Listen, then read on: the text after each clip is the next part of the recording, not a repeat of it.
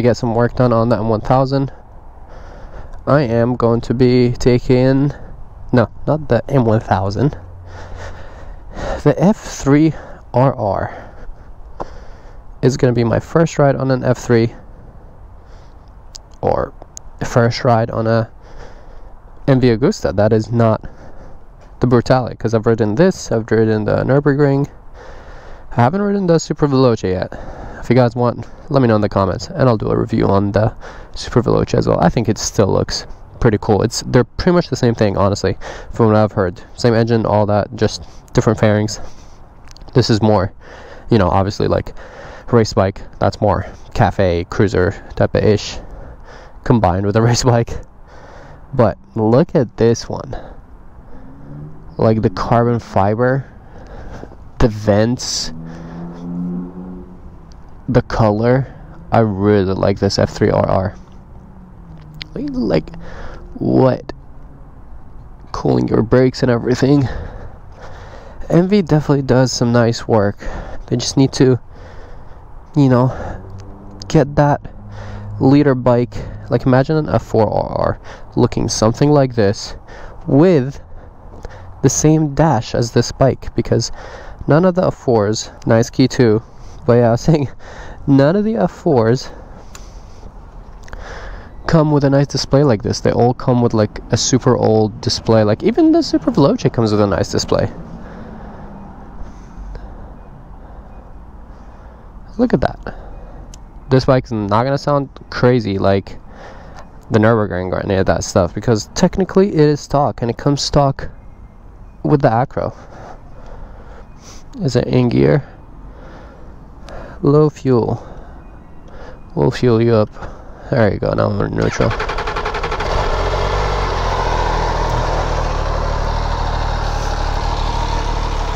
But yeah, look at that Acro by MV Agusta.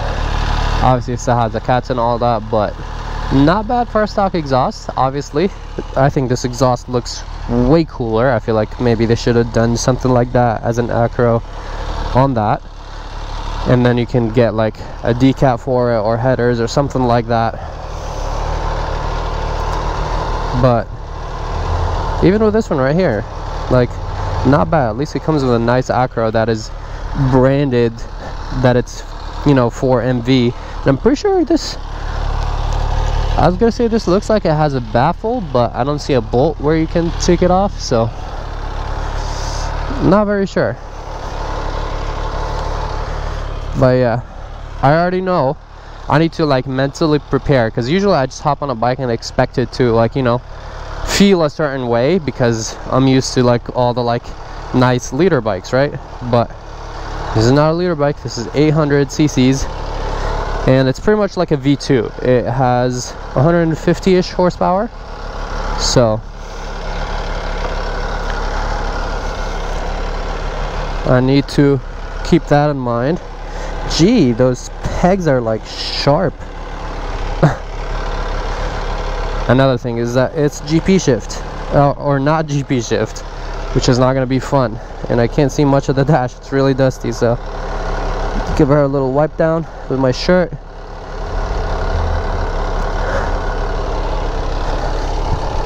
There we go, much better. First things first, we'll stop by. Nice kickstand. Okay. You guys heard me complain many times about switching from GP to regular shift. This is gonna be no different. I'm still gonna complain about that probably, because I am gonna be messing out the shifts. Whoa, okay.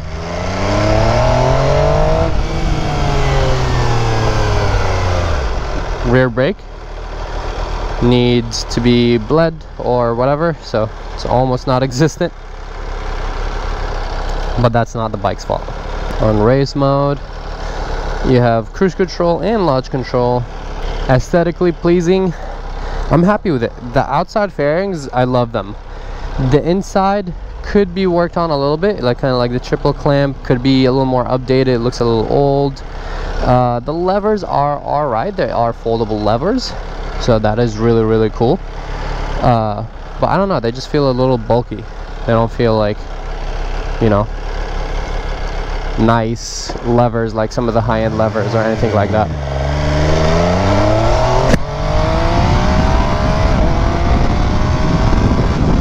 Quick shifter is really smooth. Oh, the bike is fast. Whoa there, I did not expect that at all. Okay. Auto blooper feels amazing. Up and down shifting. Yeah, quick shifter feels real good.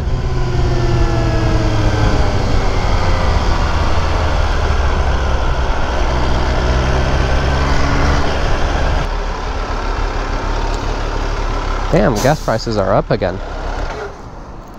You got the quick release. Wait, buy MV? I wonder if this comes stock or not, because that would be sick if bikes came stock with that. No, I do not need a bike wash. Actually, I do, but we're not gonna be doing that. That'd be fun on a like really hot day. Just cruise in with a bike. Go to like one of these car washes that don't have just water and it just sprays you. That'll be kind of painful probably. So really it. This must be a smaller tank because the fuel light was on, but it only took 2.7 gallons. Oh, it's hot. When it's hot, it's hard to put the gloves on. It's all sticky.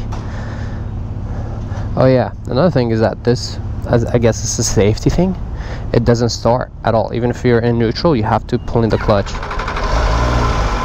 Very interesting. And those pegs are definitely gonna rip my jeans. They're sharp and it keeps like snagging. Surprisingly, it doesn't like feel like a smaller bike. I mean, technically it's equivalent to like a 750, you know? It's not really a 600. It's slightly like a bigger bike, bigger engine, more power.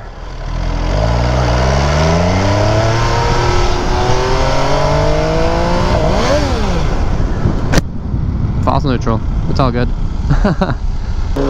It sounds very different from the Brutales, the like liter bikes that they have.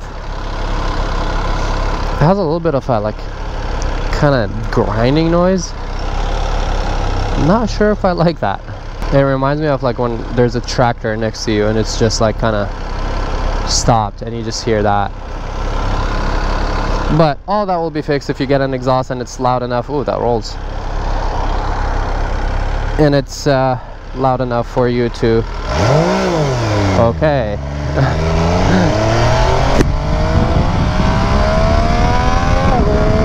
Oh, it still has the MV shift. Because the way these bikes shift is so nice and crisp. There we go. Now I was trying to upshift or downshift by upshifting. Interesting. License plate holder.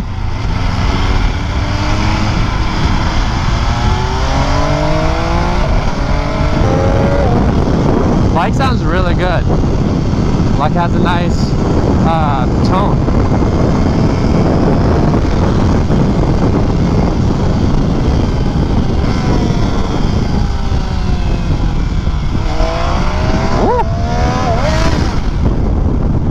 Neutral again. It's okay, it's a red light, we'll just roll. But yeah, so far I'm honestly impressed.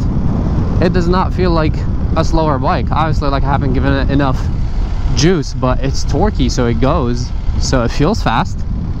I feel like that's a good explanation between torque and horsepower, because torque allows you to feel the speed more, but horsepower, you're like, it's going and you're going really fast and you get to high speeds and you're like, oh whoa, how did I get there? You know what I mean?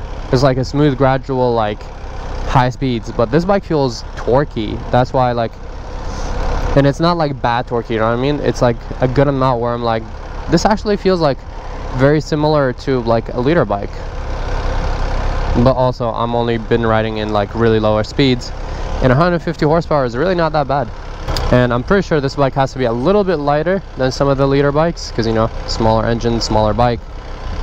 So pretty sure it's a bit lighter, which also matters.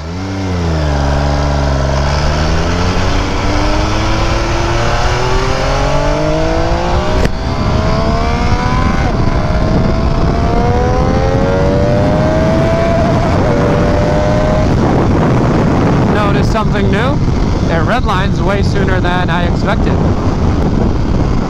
I have not checked the tire pressure or anything on that bike, so we're not going to be going, whoa, too crazy as I hit that bump and go flying.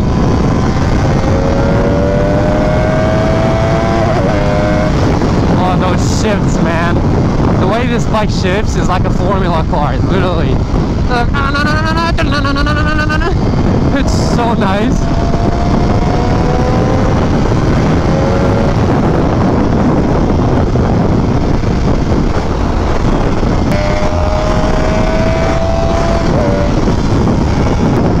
It's really flickable. Obviously, it's a smaller bike.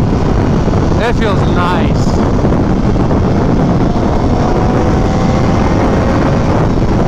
And man, it got the power. Like, I'm really surprised. This is a bone stock MV. And it's going. It's not like I'm like, oh yeah, like this feels really slow, I need more horsepower. Nah, it's gone.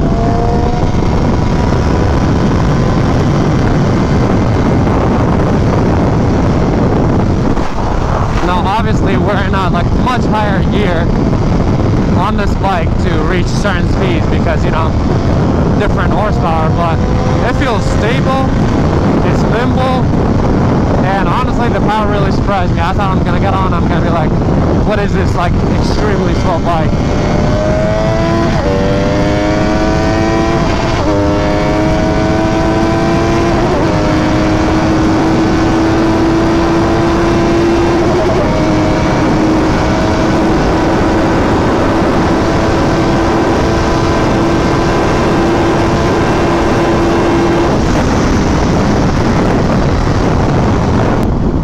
And that's where you guys see that difference in power. Like, you know, like it still got to pretty high speeds, and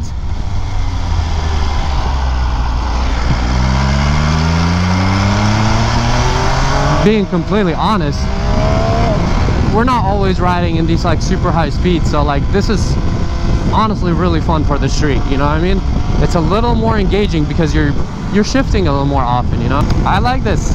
I like it, as I was saying in the start, like my expectations, like I adjusted my expectations, but honestly, this exceeded my adjusted expectations because I thought it was going to be slower.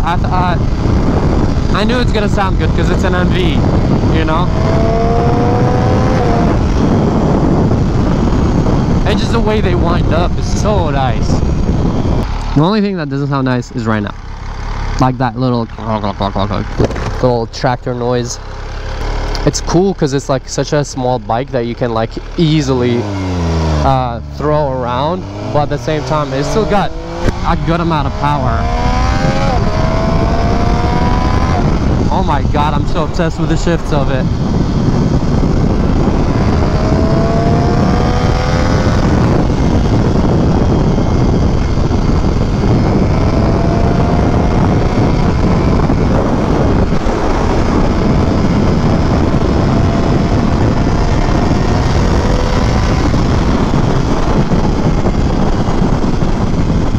A really well balanced like bike, the power versus like how flickable and nimble it is. The height of it is nice. It feels shorter, like I'm so comfortable on it, you know what I mean? Like it's actually similar to like a naked bike because it's torquey, it's shorter, it's pretty easy to ride, it's nimble, it has the power, but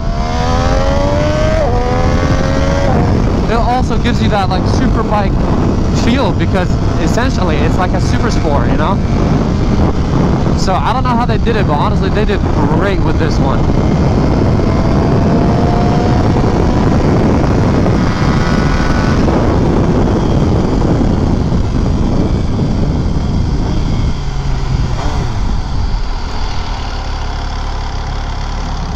Has front ABS. I was testing that. I was like, is it gonna do a little stoppy? But it did not.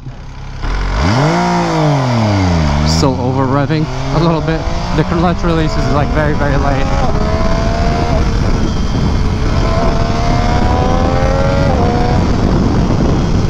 Not bad, not bad. Really impressed. I was actually, little thing that like I thought about and talked about a little bit, but I didn't tell you guys that I thought about getting one of these for the track because, you know, that's so different. And then I was like, nah, I need a liter bike because, you know, I need the extra horsepower and all that, which I probably still do, but honestly, like, I'm really enjoying the ride of this bike.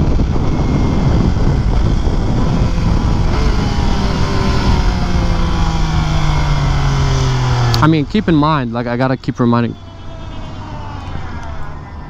Oh. Interesting. I was like, where did the sound go? I don't know what happened, but it just died. It started right back up, so it's not like something's wrong with it. What a fun bike. I'm really enjoying this, which is very surprising because usually, unless it's a liter bike, I don't enjoy it. Like, I'm starting to enjoy some of the nakeds because they're starting to have a lot of horsepower. Like, a lot of the naked bikes that I rode are like 200 plus horsepower. So, you know, it still got the power, it got even more torque, and they're comfortable. So that's why I'm starting to enjoy the nakeds. But this bike, honestly, is almost like that, I want to say. It's like that where it feels like, even though it has less power, it feels like it's a little bit more. And maybe that's why I like Super Sport so much, not just because of the looks, but because of the way it makes you feel, you know what I mean? Like, oh.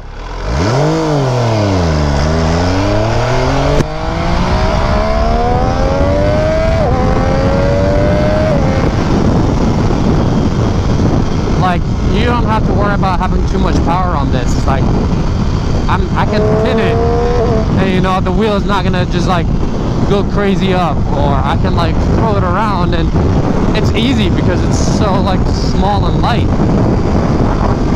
I want you to look at that. Definitely caught me off guard. I did not think I would like a 700, 750-ish horsepower, you know, Super Sport, as much as I'm enjoying this. I keep getting carried away because this bike does have power, you know, it does go.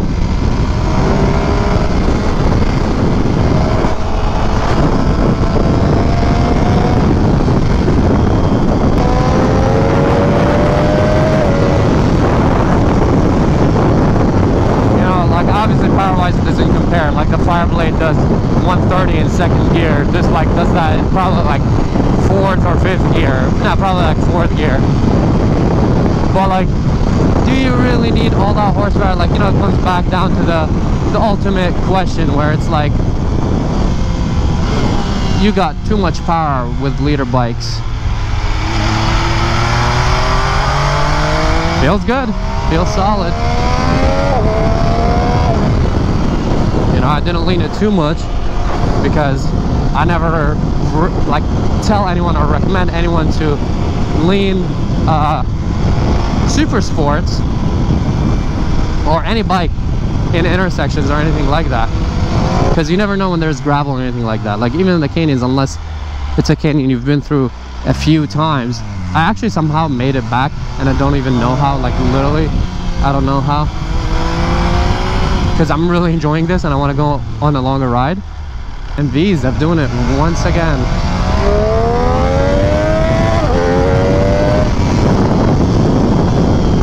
I was full pinning like first gear and the wheel didn't even come up. Not gonna lie, it's kind of nice, you know, just being able to like just gun it and don't worry about anything. I don't even know where I am right now, honestly. But all I know is that I am definitely enjoying this bike and having a lot of fun with it.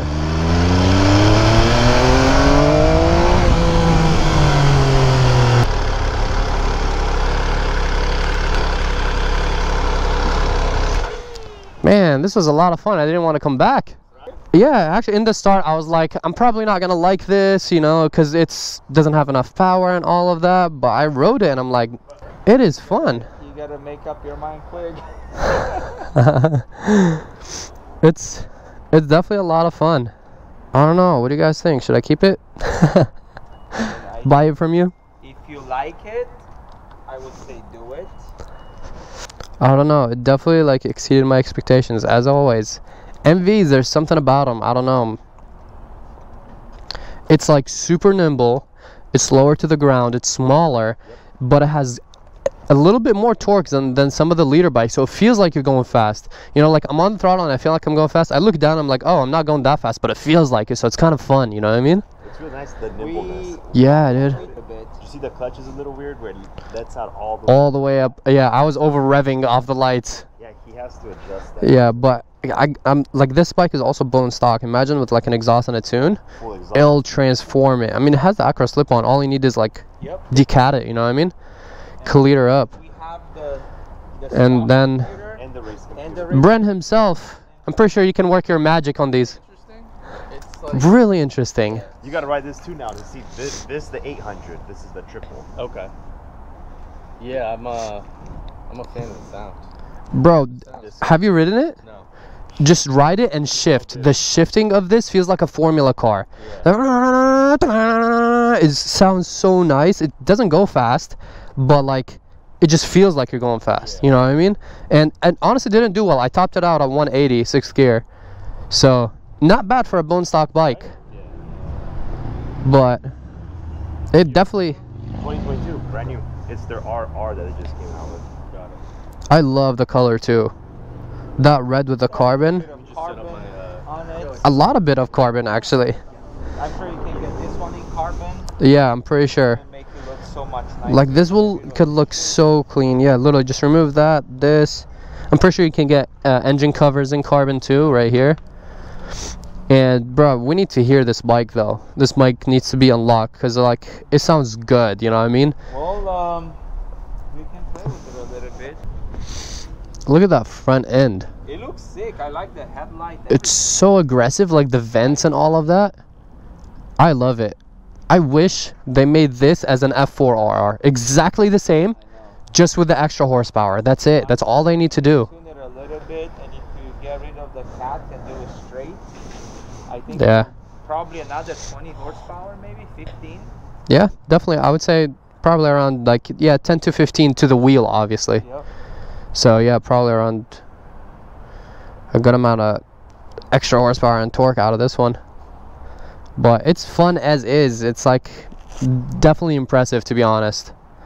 I didn't think it was like this fun. The mirrors even like don't look bad. Like MV really did a good job. We can see how you like it, you know? I mean, trust me, I rode enough right now. I don't even know how I ended up back. Seriously, I was going all around. Somehow I passed by. I'm like, oh, I'm back here.